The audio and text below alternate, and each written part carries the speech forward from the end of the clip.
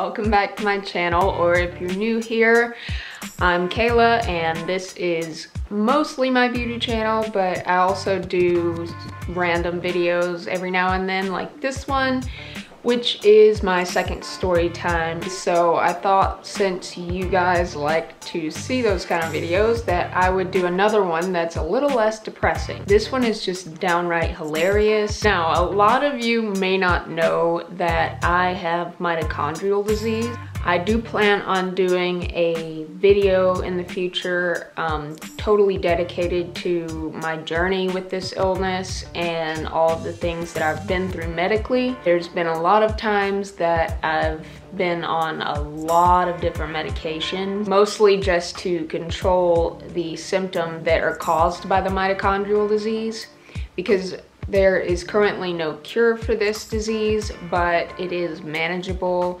with medications and surgery, lifestyle changes, and things of that nature. I've had to take medications regularly for the last 10 years. Now that we've got kind of like a little bit of a backstory, we can move on into the incident that this story time video is about. So I suggest you grab your popcorn and a drink and hang out with me while I tell you a really funny story. This incident happened towards the end of May of 2012. So quite a few years ago. And some of those medications that I was on then, I don't currently take anymore, but I was on a lot of different medications. Honestly, I don't even remember the names of half of them. When I was really sick, I was put on an antidepressant medication, but I cannot remember which one because they switched them up so much. And I was also taking pain medication.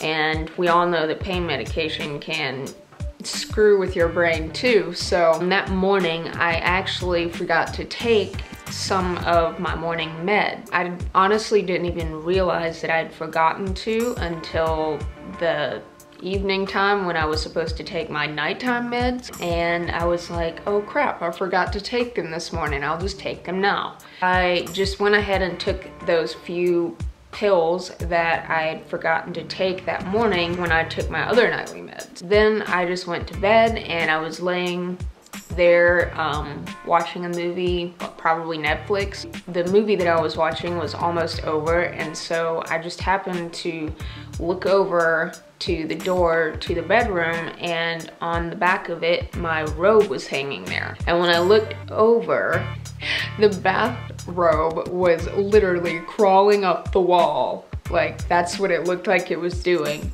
And I don't know why I didn't freak out when I saw that. I just was like, that's weird. And then just a couple minutes later, I look up at the ceiling and my ceiling fan moving across the ceiling.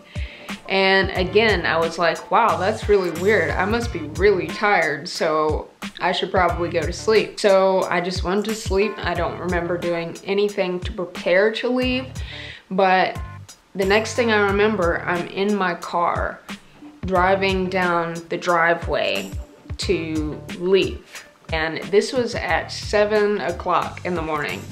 And I had nothing to do that day, so there was no reason for me to be leaving the house at 7 a.m. I think in my mind, my intentions were that I was going to see my boyfriend, and he lived about an hour and a half from me at the time.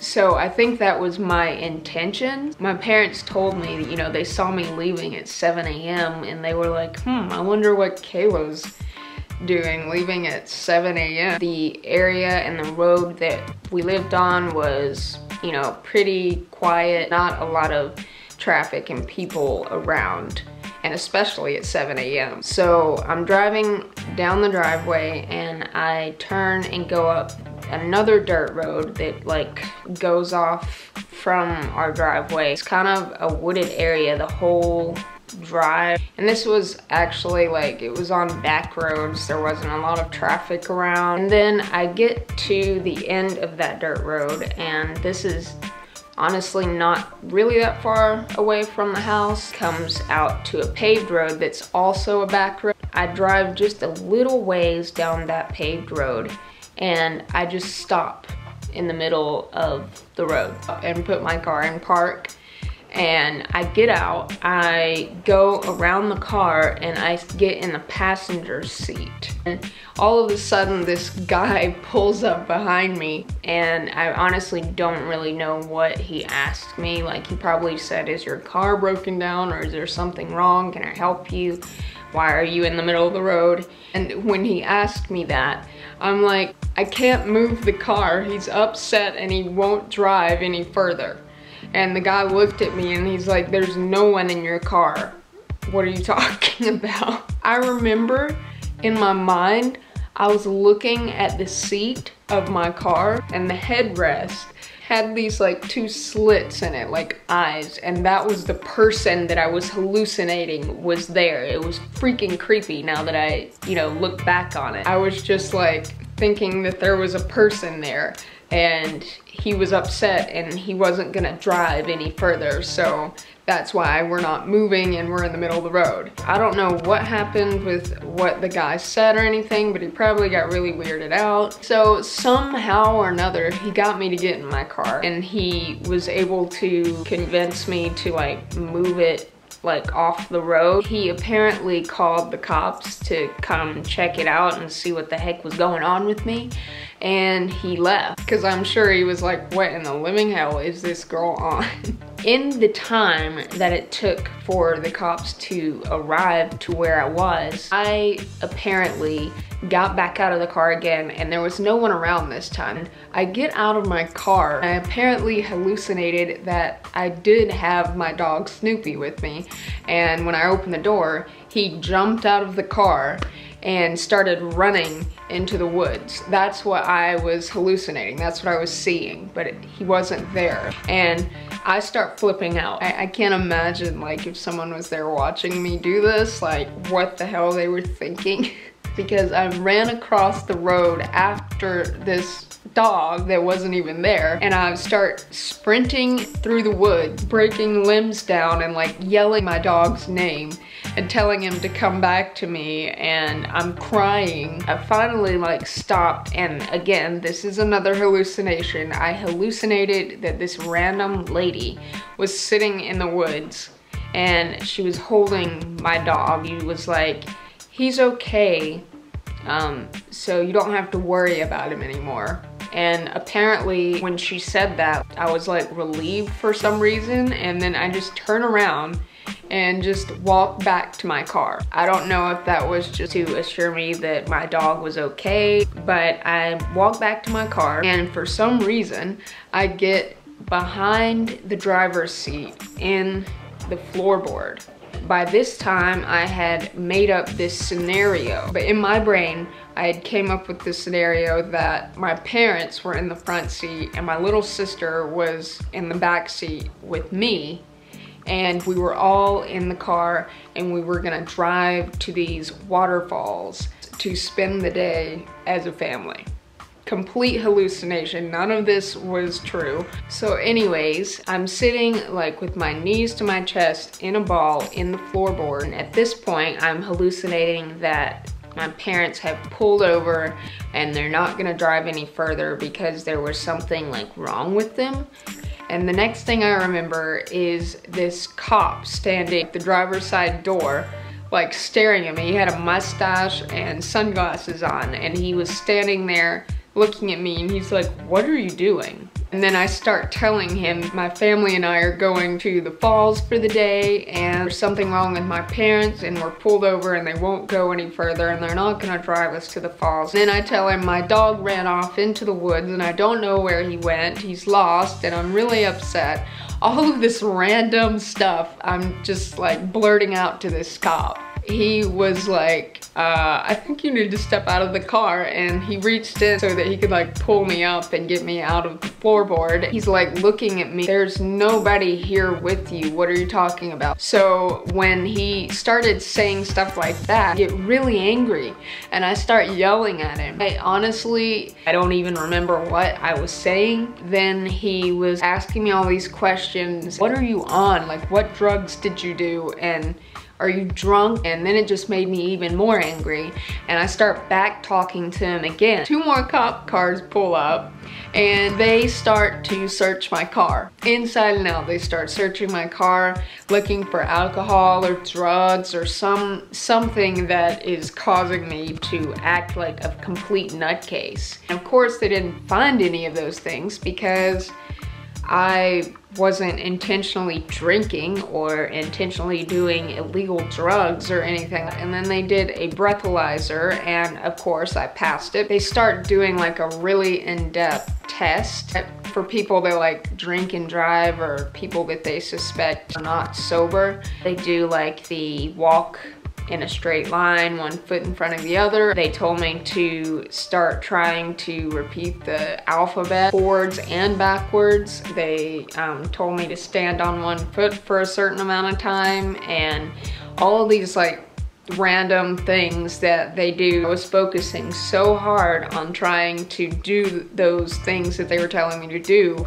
perfectly. I passed that test with flying colors. I wasn't drunk and I was completely able to do things. I was able to walk in a straight line and I was able to talk, but the only thing that was wrong with me was that I was severely hallucinating. So after they did that more in-depth test, then I start yelling and crying and screaming, yelling profanities at them because they were arresting my parents for being on crack. Where does this stuff come from? I don't know. The cops are like, what is wrong with you? There is no one with you and all this stuff is not real. You're making it up. The more that they argued with me, the more furious I became. They started accusing me of doing illegal drugs, and I started saying like, yeah, I do take drugs. I have this mitochondrial disease and this illness, and at the time I had a feeding tube. Some of you may not know what this is, but it's like a J-tube which goes into your small intestine, and that's how I was being fed, was by formula through a J-tube. After all of this like stuff that I was making up, you think they really would be believing me that I had this illness? They started accusing me of making that up too. That really upset me. So I'm like, if you don't believe I have this disease, then why don't you look at this? And I was going to reach down and grab my shirt and pull it up just so you could see my belly and you could see the tube coming out of my abdomen so that he could see I had an illness.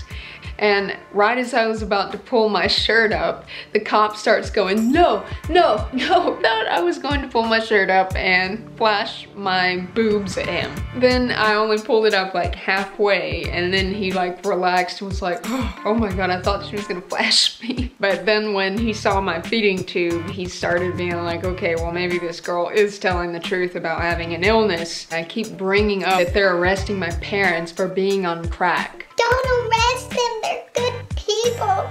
They never do anything wrong. Don't take them to jail. And they're like, would you please stop talking about that? There is nobody with you. They keep telling me that over and over, and no matter how many times they would tell me that, I would keep bringing it up. I was getting furious at this point because they keep telling me that my parents aren't here and they're not arresting them. But why do I see my parents over there getting arrested and in handcuffs? I was visually seeing that in my brain. We're like bickering back and forth with each other, with me yelling at them. Know how that they weren't like laughing at me or anything, but they were completely calm and serious. I was standing like pretty close to the front of the cop car. This like moment of defeat, I just start crying hysterically and I just flail my arms out and fall onto the hood of one of the cop cars. Literally cry with my body flailed across the cop car. Then they finally got me up and they asked for my parents' number. So then they called my parents. They told them what was going on, that their daughter was out here like saying all of this stuff. They don't know what kind of drugs I'm on. So then they also asked my dad if we had a dog named Snoopy, and he said, yeah, he's here with us. And he told my dad, he's like, well, she keeps saying that he ran off into the woods and he lost and she can't find him. So after they told him what was going on, my parents said, well, just stay there with her until we can come get her, and they start driving over to pick me up. And while we were all waiting for my parents to show up, they never like put handcuffs on me or anything like that. They just sat me down in the back of the cop car, and the door was still open, and one of the cops just stood there and was like talking to me, and he kept asking me what could have happened to make me like do this crazy stuff. While I was sitting in the cop car, I started like coming back to myself and thinking a little more clearly and stopped hallucinating quite as much. I told the cop, I'm like, the only thing that it could have been was the fact that yesterday I forgot to take my morning meds, and I take a wide variety of stuff, and I forgot to take those, and so I took them with my nighttime meds, and whatever I took like all at once must have just been too much, or they just mixed together and screwed with my brain. I don't know, but in the meantime, I was still a little off. Like I was still hallucinating a little bit. So I would be sitting there and I would be like, well, what about my sister in the car? She's by herself. And they're like, there's nobody in the car. They keep telling me that over and over. And I'm like, oh, okay. And then just a few minutes later, I would bring it up again. What about my sister in the car? Why can't she get out? Why can't I go see her? She's probably scared. But then my parents finally showed up, and the cops were telling my dad that they were just really glad that I was okay. The situation could have been much worse had they not showed up and, you know, stayed with me. He said, you know, someone could have picked her up and took advantage of her, or anything bad like that could have happened because it was just on a back road. I'm very, very grateful to the cops being there all that time with me until my parents were able to come and pick me up. I'm even grateful to the guy that called the cops and then left. What I'm most grateful for out of everything is the fact that they didn't judge me when they, you know, figured out what was going on and why I was acting that way. They didn't like charge me with anything. They just told my parents and me that they were glad that I was okay and that nothing bad, you know, became of it. Was a little like off the rest of that day. I mean, I was back kind of in my right mind. I wasn't like hallucinating or anything. I just felt like not normal and really weird the rest of the day, even after the hallucinations stopped. But by the next morning, I woke up and I felt fine and I felt like myself again. So we know that that's the only thing that it could have been, that I took all those medications at one time and they just reacted with each other, I guess, or it was just too much for my body to handle. So that is the time that I got whacked out on my medications and embarrassed myself in front of a bunch of cops and people that drove by. Definitely learned my lesson. I always take my medications like they are prescribed. If I miss a dose, then I just say, okay, I'll just have to take it tomorrow.